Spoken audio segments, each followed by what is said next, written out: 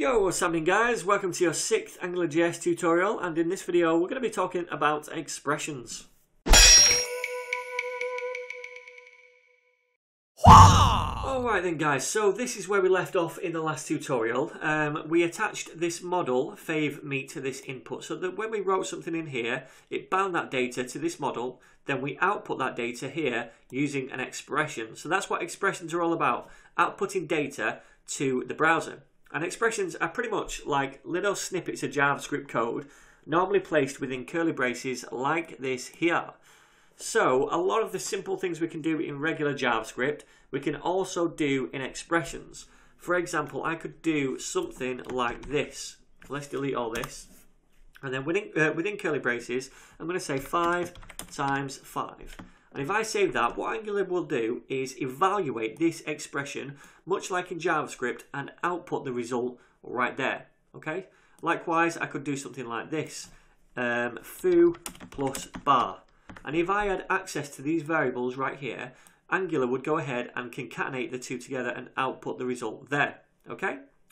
So if we had more complex data, then we could output that data. For example, if we had a user model with a name property, we could output that data using an expression by just saying user.name. So it's really simple, really cool. Okay.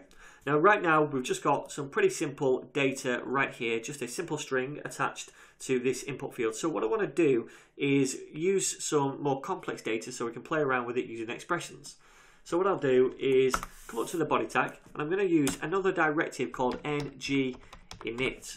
And the ng-init directive is going to allow us to initialize some data when our application loads. Now, to do this, we'd normally use a controller, so don't get in the habit of loading some data using ng-init. I'm only going to be doing this for this tutorial, just for simplicity's sake, and so it's quicker. Okay. So let's initialize some data in here, and what I want to do is create an array. And this array is going to hold some numbers. So we'll call this array numbers, and we'll set it equal to an array holding 1, 2, 3, 4. Okay.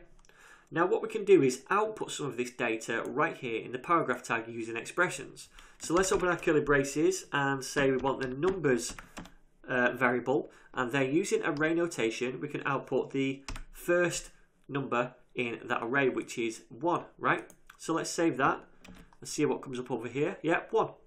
Now, if we want to add that to another position in the array, we could just say numbers 0 plus numbers 3, and then save that and see what comes out here. This time we get 5 because this is 0 and this is 3, so it's 1 plus 4, right? So pretty cool. Now let's make a different kind of array. We'll call this one meets, and we'll set this equal to some strings. So I'm going to use single quotations right here because I've already used double quotations to open up this attribute. So if I do double quotations again, it's going to kind of escape this one over here, and it's going to mess things up. So I'm going to use the opposite, which is just single quotations. So the first one is going to be pork, and the second one is going to be ham. Then we'll say something like beef. Okay. So now we can do something like meats 1 or 2, and we'll say outside of the expression you like, and then save. This time it's going to say you like ham. Right, and then we can come out of the expression, we can put a comma and say and you also like, and we'll do another expression and say meats 2. Save that. And then it comes out with, and you also like beef. So this is really cool. We can just easily grab the data that's accessible to us and output it to the browser using these expressions. Really cool, right? But we don't have to just output expressions here to the browser. We can also add them in attributes. And I'm going to show you a quick example right now.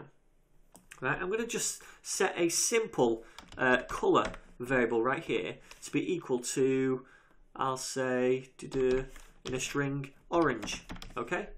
Now what I want to do is just type something like hello dudes or whatever there, and then I'm going to give this a class, and I'm going to set that equal to, then I'll use my curly braces and I'll say color. Alright, so now we're going to get a class of whatever this string is. So the class is going to be orange. So I'm going to save that. It's not going to do much there at the minute, but if I then come into my styles.css and right at the top, I'm just going to make a class called orange. I'm going to set the color of this to be orange. All right. I'm going to save it, and then right now you can see that's updated because we've got the class of orange added to this p tag, and that class has come from this expression which is loading in this data right here. So if we change this to red, then obviously we've not got a class called red, but we'd need one in here, and I could say red, and I'll set that to be a color of red like that, and save it. And this time it outputs as red. So these expressions are really cool, really simple to add some pretty cool functionality into our pages and just for outputting data. All right, so far we've just seen expressions displayed using these curly braces, but sometimes expressions can be written without them in conjunction with Angular's attribute directives. But what we're going to do is visit those later down the line. So for now, if you have any questions whatsoever, feel free to drop a comment down below. Otherwise, guys, don't forget to subscribe and all that jazz, and I'll see you in the very next tutorial.